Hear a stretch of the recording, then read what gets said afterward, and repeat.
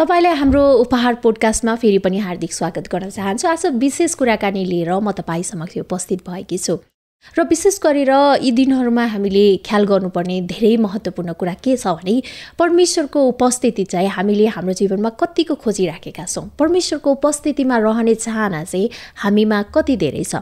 धेरै पटक परमेश्वरको उपस्थितिलाई हामीले कसरी हेर्छौँ भने एउटा रेस्टुरेन्ट जस्तो बेला बेलामा हामी जाने, खाजा खाने, आउने। तर परमेश्वरको उपस्थितिमा चाहिँ हामी कहिले काहीँ बस्ने व्यक्तिहरू होइन कि परमेश्वरको उपस्थितिमा सधैँभरि रहिरहने अनि बस्ने व्यक्ति चाहिँ हामी बन्न सिक्नुपर्दछ। र परमेश्वरको शरण स्थानमा परमेश्वरको उपस्थितिमा बास बस्ने अनि परमेश्वरको उपस्थितिलाई चाहिँ सधैँ हामीले अनुभव गर्ने र त्यही सेटल हुने।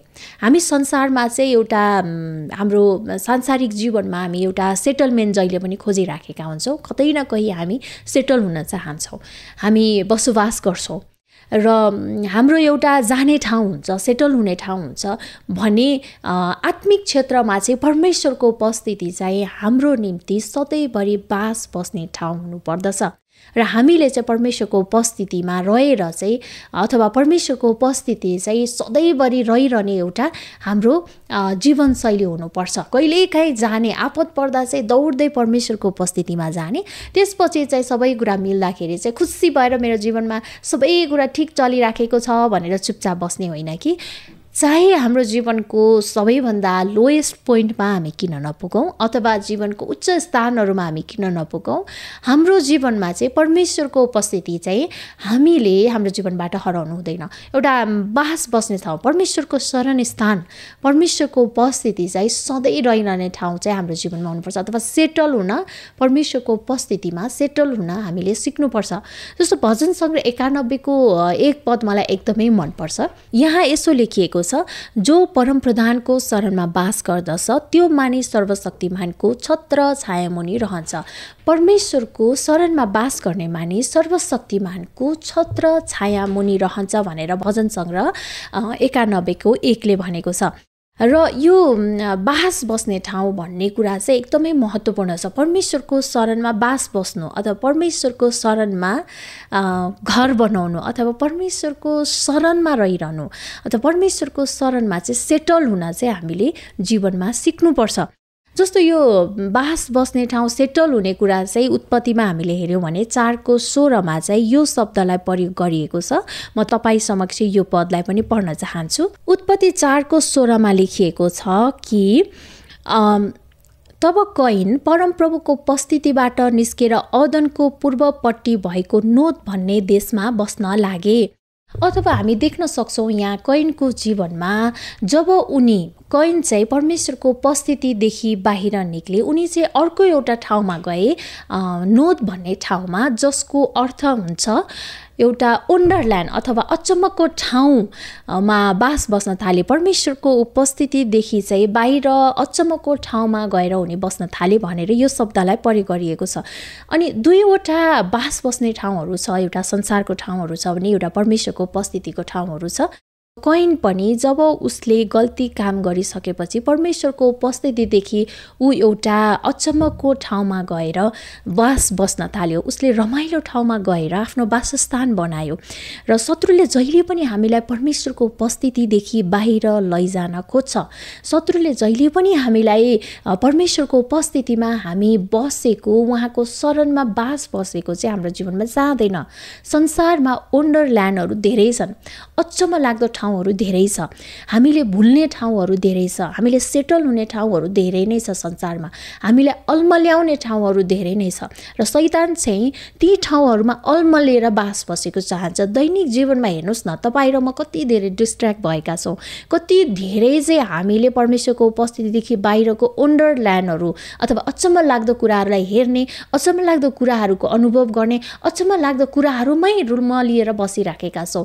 तर परमेश्वरको शिक्षा के हो भन्दाखेरि जब कोही व्यक्ति चाहिँ परमेश्वरको उपस्थितिमा बास बस्छ भने परमप्रभु अथवा सर्वशक्तिमान परमप्रभुको छत्र छाया मुनि त्यो व्यक्ति रहन्छ। परमेश्वरको उपस्थितिदेखि बाहिर चाहिँ कति पटक चाहिँ रमाइलो लाग्ने ठाउँहरू हुन्छ, अचम्म लाग्दो आँखालाई लोभ्याउने खालको जीवनलाई सन्तुष्टि दिन्छ होला भन्ने खालको ठाउँहरू हुन्छ। तर जहिले पनि त्यो वन्डरल्यान्डले, त्यो अचम्म लाग्दो ठाउँहरूले, त्यो रमाइलो लाग्ने ठाउँहरूले चाहिँ हामीलाई जीवनमा जहिले पनि गलत बाटोमा डोर्याएको हुन्छ। त्यति मात्र होइन, हाम्रो जीवनमा चाहिँ त्यसको परिणाम चाहिँ सधैँभरि गलत नै हुन्छ। र यो भजन सङ्ग्रह 91 को यो पदलाई हेर्दाखेरि दुईटै लाइनमा यति धेरै पावरफुल छ। अनि जो व्यक्ति उहाँको शरणमा बास बस्दछ त्यो व्यक्तिको जीवनमा के हुन्छ र जो व्यक्ति उहाँको शरणमा बास बस्दैन त्यो व्यक्तिको जीवनमा चाहिँ के हुँदैन भन्ने कुराहरू चाहिँ यहाँ तल लेखिएको छ। अनि मैले यो बास बस्ने विषयमा कुराकानी गर्दै गर्दाखेरि मलाई दुईजना व्यक्तिको बारेमा चाहिँ यहाँ तपाईँ माझमा भन्न मन लाग्यो, अब्राहम र उनको भतिज लोतको विषयमा। हामी देख्न सक्छौँ अब्राहम र लोत सँगै थिए, उनीहरू धनी थिए अनि उनीहरूको धेरै गाई बस्तुहरू थियो। अनि बाइबलमा लेखिएअनुसार चाहिँ जमिनले दुईटैलाई थाम्न सकेन, त्यसैले अब्राहमले लोतलाई भने, हेर तिम्रो र मेरो गोठालाहरूको बिचमा चाहिँ झगडा भयो, हामीले झगडा गर्नु हुँदैन, हामी त नातेदार हौँ, सारा देश तिम्रो अगाडि छ, तिमीलाई जुन ठाउँमा जान मन लाग्छ तिमी त्यही ठाउँमा गयो, तिमी दाहिनेतिर गयौ भने म देब्रेतिर जान्छु, म देब्रेतिर गयो भने चाहिँ म दाहिनेतिर जान्छु भनेर अब्राहमले चाहिँ लोतलाई भने। अनि जब लोतले चाहिँ आँखा उठाएर हेरे उनले चाहिँ सौरको बेसी देखे, अनि जो चाहिँ हेर्नमा एकदमै सुन्दर थियो, हरियाली थियो, सुन्दर कुराहरू थियो। र परमेश्वरको उपस्थितिदेखि चाहिँ सोअर भन्ने ठाउँमा लोत चाहिँ उनले आफ्नो वासस्थान बनाए। अनि सोअरको अर्थ चाहिँ थोरै अथवा लिटल भन्ने अर्थ राख्दछ। अनि अब्राहम चाहिँ हेब्रोनमा बसे अनि एउटा डाँडामा बसे भनौँ न। र त्यो आँखाले हेर्दाखेरि त्यो डाँडा सुक्खा भूमि पनि हुनसक्छ, तर लोत चाहिँ एउटा आँखाले देखिने सुन्दर भूमिमा गए जहाँ चाहिँ हरियाली थियो, पानी थियो, सबै कुरा थियो। तर अब्राहम चाहिँ डाँडामा बसे र अब्राहमलाई त्यहाँ बस्दै गर्दाखेरि कुनै कुराको घटी थिएन, किनभने अब्राहम चाहिँ परमेश्वरको उपस्थितिमा बास बसेका थिए। उनलाई पुरा प्रशस्तै भएर त्यस्तो प्रकारको जीवन पनि उनले जिएनन्, तर जे जति कुरा उनको जीवनमा घटी थियो नि, अब्राहमको लागि सबै कुराहरू चाहिँ परमेश्वरबाट आएको थियो अथवा परमेश्वरको उपस्थितिबाट आएको थियो। र जहिले पनि माथिबाट आएको कुराहरू चाहिँ एकदमै शुद्ध हुन्छ। संसारले पनि हामीलाई दिन सक्छ, धेरै कुराहरू दिन सक्छ, र अब्राहम चाहिँ परमेश्वरको उपस्थितिमा रहेको कुराहरू हामी देख्न सक्छौँ। परमेश्वरको उपस्थितिमा उनले पाल टाँगे भने लोत चाहिँ सोअर देशमा गए, जसको अर्थ हुन्छ लिटल भन्ने अर्थ राख्दछ। अब हामीले हेरौँ है, यहाँ दुईजना व्यक्तिहरूले बास बसेका छन् अथवा उनीहरूको वासस्थान रहेको छ। एकजना व्यक्ति आँखाले देखिने सुन्दर ठाउँमा गए र एकजना व्यक्ति सायद आँखाले देख्दाखेरि सुन्दर थिएन होला, डाँडाहरू थियो होला, सुक्खा थियो होला, तर लोतको सेटलमेन्टमा अथवा लोतको निर्णयमा के भयो भन्दाखेरि चाहिँ किरा लाग्यो। सदोम र गमोरामा के भयो भन्दाखेरि चाहिँ त्यहाँनिर चाहिँ पछि गएर सदोम र गमोरा नष्ट भयो। एउटा सेटलमेन्टको लागि, बास बस्नको लागि परमप्रभुले हामीलाई बोलाउनु भएको, तर हाम्रो सेटलमेन्ट कहाँ छ?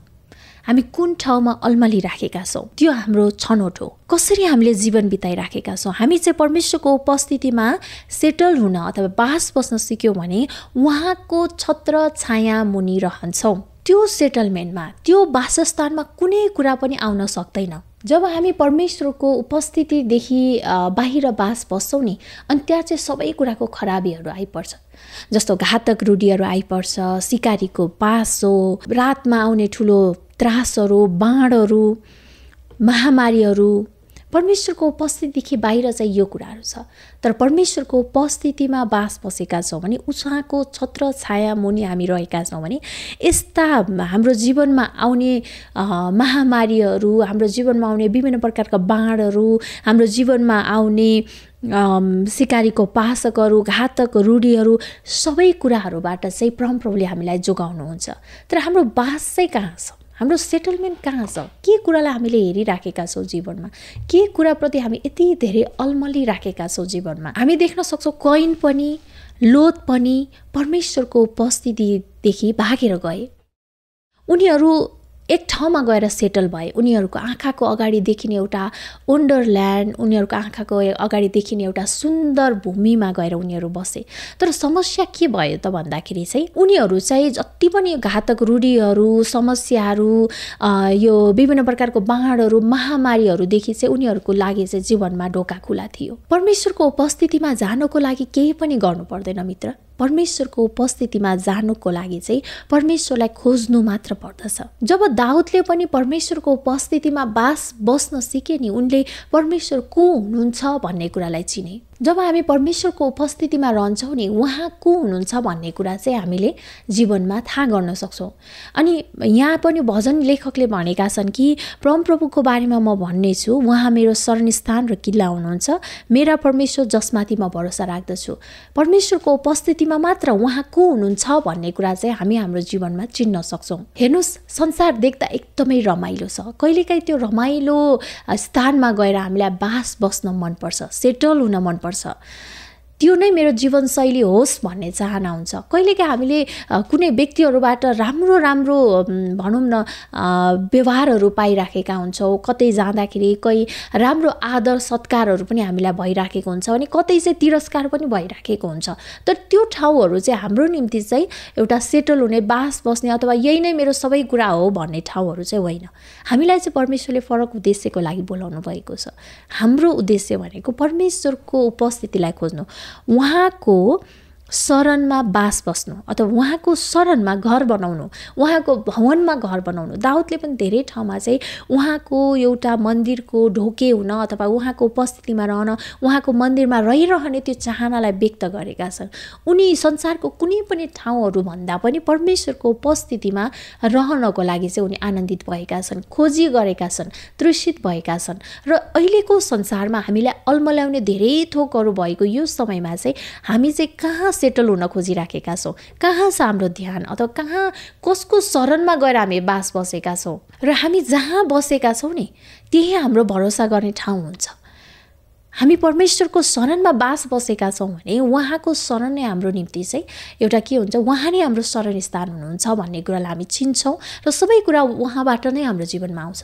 र उहाँको उपस्थितिदेखि बाहिर चाहिँ त्यहाँ के छ भने महामारी छ, रूढी छ, विभिन्न प्रकारको परीक्षाहरू चाहिँ उहाँको उपस्थितिदेखि बाहिर छ। हेर्नुहोस् है, जब लोत चाहिँ सदम र गमोरा भन्ने ठाउँमा गएर बस्यो, ऊ त्यो ठाउँमा गएर सेटल भयो। अब यसो हेर्दाखेरि सबैतिर एकदमै राम्रो छ, सुन्दर ठाउँ छ, कुनै कुराको कमी छैन उसको जीवनमा। तर जे कुरा उसको वरिपरि भएको थियो नि, त्यो कुरा देखेर जस्तो पाप सदम र गमोरामा बढेको थियो, अनि त्यो कुरालाई देखेर चाहिँ जति धन सम्पत्ति भए पनि लोतको जीवनमा चाहिँ एक प्रकारको खिन्नता चाहिँ थियो। र हामीलाई शैतानले जहिले पनि पापमा फसाउन खोज्छ। हामीलाई शैतानले जहिले पनि सजिलैसित हामीलाई अल्झाउने त्यस्ता पापहरू, टन्टाहरू चाहिँ हाम्रो अगाडि राखिदिएको हुन्छ। यदि हामीले परमेश्वरको उपस्थितिमा रहन सकेनौँ भने सजिलैसित अल्झाउने सानातिना टन्टाहरूमै हामी रुमलिएर बसिराखेका हुन्छौँ। बाइबलमा भनेअनुसार त लोत त धर्मी मानिस थिए, तर धर्मी मानिस हुँदाखेरि पनि उनको जीवनमा चाहिँ सही ठाउँमा सेटलमेन्ट उनी नभएको कारणले गर्दा उनको जीवनमा चाहिँ समस्या आइपर्यो, उनको सेटलमेन्टमा चाहिँ किरा लाग्यो। पहिलो डिसिजन उनले के गरे भन्दाखेरि चाहिँ लोत चाहिँ परमेश्वरको उपस्थितिदेखि निस्किएर चाहिँ सुन्दर आँखाले देखिने, रमाइलो देखिने ठाउँहरूमा चाहिँ बसे। र जुन ठाउँमा उनी बसेका थिए सदम र गमोरामा, त्यो ठाउँमा चाहिँ पाप एकदमै बढेर गएको थियो। गलत ठाउँमा हामी बस्दाखेरि, गलत कामहरू गर्दाखेरि, गलत ठाउँमा ध्यान लगाउँदाखेरि, गलत कुरामा अल्झिँदाखेरि चाहिँ हामी धर्मी मानिस भए तापनि परमेश्वरको क्रोध चाहिँ हामी माथि आइपर्छ। परमेश्वरको उपस्थितिबाट लोत पनि गयो, सेटल भयो, ऊ धनी थियो, ऊ चाहिँ त्यो बेलामा सबै कुरा उसँग थियो। तर बाइबलले बताएअनुसार ऊ चाहिँ त्यहाँको पाप देखेर चाहिँ एकदमै दुखित हुन्थ्यो भनेर लेखिएको छ। र कहिलेकाहीँ चाहिँ हामी देख्न सक्छौँ त्यसपछि चाहिँ लोतको जीवनमा के भयो त भन्दाखेरि चाहिँ त्यहाँ सदम र गमोरामा परमप्रभुको क्रोध आइसकेपछि सदम र गमोरा नष्ट हुँदाखेरि ऊ र उसका छोरीहरू ओडारमा लुक्न गए। ओडारमा लुकिसकेपछि चाहिँ त्यहाँ एउटा नराम्रो घटना के भयो भने उनका छोरीहरूले चाहिँ लोतसँग विवाह गरे अथवा सम्पर्क गरेर बच्चा बच्चीहरू पाए। अनि त्यो कारणले गर्दाखेरि चाहिँ हेर्नुहोस् त उनको जीवन कति भरिपूर्ण थियो, सबै कुरा थियो नि, लोतसँग धन सम्पत्ति थियो, उनी धनी थिए, सबै कुरा हुँदाखेरि पनि एउटा डिप्रेस खालको लाइफमा गएर चाहिँ अथवा एकदमै दुखित जीवनमा गएर चाहिँ उनको अन्त्य भएको हामी देख्न सक्छौँ। किन त भन्दाखेरि चाहिँ उनको वासस्थान चाहिँ गलत ठाउँमा थियो। गलत ठाउँमा उनको वासस्थान गलत ठाउँमा भएको कारणले गर्दाखेरि लोत चाहिँ बिस्तारै बिस्तारै त्यो सिकारीको पासोमा चाहिँ परे र त्यो सिकारीको पासो भनेकै उनीबाट चाहिँ उनका छोरीहरूले चाहिँ गलत सम्बन्धको कारणले जन्मिएका बच्चाहरू नै हुन् र यो गलत परिणाम चाहिँ गलत वासस्थानमा जब हामी जान्छौँ नि सधैँभरि गलत परिणाम नै निक्लिन्छ। अब्राहम पनि त सही कहाँ थिए र उनको जीवनमा पनि उनले धेरै गल्तीहरू गरेका छन्, तर अब्राहमले एउटा कुरा के गर्यो भने उनी जहाँ गए पनि परमप्रभुको उपस्थितिलाई चाहिँ उनले खोजेका थिए र खोज्नको लागि उनले सिके पनि अथवा सिक्दै परमेश्वरको उपस्थितिमा रहँदै उनी गए। परमेश्वरको उपस्थितिदेखि बाहिर चाहिँ पासो छ मित्रहरू, जहाँ चाहिँ दिन प्रतिदिनको जीवनमा हामी फस्दै गइराखेका हुन्छौँ। परमेश्वरको उपस्थितिमा रहिरहन हामीले खोज्नु पर्दछ। अनि लोतको छोरीहरू हेर्नुहोस् न, एउटा ओढारमा गएर बसे, आफ्नै तरिकाले सोचे, आफ्नै तरिकाले काम गरे र हामी चाहिँ गलत ठाउँमा गएर बस्नु हुँदैन, आफ्नो तरिकाले पनि सोच्नु हुँदैन। हामीलाई सजिलैसित अल्झाउने सानातिना पापहरू जति पनि छन् त्यहाँ चाहिँ हामीले ध्यान लगाउनु हुँदैन। मानिस कोही पनि पूर्ण छैन, हामीमा कमजोरी छ, दुर्बलता छ, हामी सिक्ने प्रक्रियामा छौँ, हामी येशू ख्रीष्टसँगको हिँडाइमा छौँ र उहाँले हामीलाई पवित्र आत्माले हामीलाई दिनदिनको जीवनमा चाहिँ शुद्धिकरणतर्फ लानुहुन्छ र एउटा महिमादेखि अर्को महिमामा चाहिँ हामी सर्दै जान्छौँ। हामीलाई यति धेरै येशू ख्रीष्टको खाँचो छ दिन प्रतिदिनको जीवनमा र हामीले हेर्ने कुरा, हामीले बोल्ने कुरा, हामी बास बस्ने ठाउँ चाहिँ सबै कुराहरूबाट चाहिँ हामीले परमेश्वरलाई महिमा दिनुपर्छ र उहाँको शरणमा सेटल हुन अथवा बस्न, उहाँको शरणमा रहिरहन चाहिँ हामीले सिक्नुपर्छ। हामी चाहिँ हरेक दिन उहाँको उपस्थितिमा नबस्दाखेरि चाहिँ अरू कुराले हामीलाई नियन्त्रण गर्छ।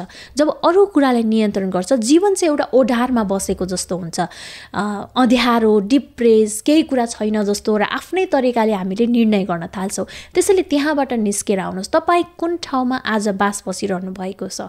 कुन ठाउँमा तपाईँले सेटल हुनुभएको छ? तपाईँ परमप्रभुको उपस्थितिदेखि भागेर जानुभएको छ कि परमेश्वरमा उहाँमा चाहिँ उहाँले क्षमा गर्न नसक्ने कुनै पनि पापहरू छैन। त्यसैले त येशू ख्रीष्ट हाम्रो निम्ति क्रुसमा बलि हुनुभएको। उहाँमा क्षमा छ, उहाँमा चङ्गाई छ, उहाँमा छुटकारा छ। मानिसलाई अरू कुनै कुराको खाँचो छैन, मानिसलाई एउटै व्यक्तिको खाँचो छ, उहाँ हुनुहुन्छ येशू ख्रीष्ट। उहाँमा आउनुहोस्, उहाँको उपस्थितिमा रहनुहोस्। उहाँको उपस्थितिमा यति धेरै आनन्द तपाईँले आफ्नो जीवनमा महसुस गर्नुहुन्छ र कहिलेकाहीँ जीवनमा हामी परमेश्वरको उपस्थिति हाम्रो जीवनबाट हराएर गएको हामी महसुस गर्छौँ। यदि त्यस्तो अवस्थामा तपाईँ हुनुहुन्छ भने परमेश्वरको शरणमा गइहाल्नुहोस्, प्रार्थनामा समय बिताउनुहोस्। तपाईँलाई सजिलैसित अल्झाउने पापहरू के हो त्यसलाई हटाएर चाहिँ उहाँको उपस्थितिको खोजी गर्नुहोस्। सेटलमेन्ट चाहिँ सही ठाउँमा बनाउनुहोस्, बास बस्ने ठाउँ चाहिँ सही ठाउँमा बनाउनुहोस्। तपाईँ के कुरामा बास बसिरहनु भएको छ, के कुरामा तपाईँ चाहिँ अल्मलिरहनु भएको छ। वन्डरल्यान्डहरू धेरै छ, एकदमै रमाइलो लाग्ने, आँखालाई लोभ्याउने, मनलाई लोभ्याउने त्यस्तो कुराहरू धेरै छ अहिले। त्यसैले पनि हामीले चाहिँ आँखाले लोभ्याउने अथवा मनलाई लोभ्याउने जीवनको सेखीहरूप्रति हामी अगाडि बढ्यौँ भने परमेश्वरको उपस्थितिदेखि चाहिँ हामी बिस्तारै बिस्तारै बाहिर हुँदै जान्छौँ। अनि परमेश्वरको उपस्थितिदेखि बाहिर चाहिँ महामारी छ, रूढी छ, दुर्बलताहरू छ, अन्धकार छ, अनि त्यहाँनिर चाहिँ शैतानको पासोहरू छ, अनि परीक्षाहरू छ। अनि योबाट बस्नलाई चाहिँ तपाईँ र म चाहिँ परमप्रभुको शरणमा बास बस्न, घर बनाउन, उहाँको उपस्थितिमा रहन चाहिँ हामीले सिक्नुपर्छ। धन्यवाद।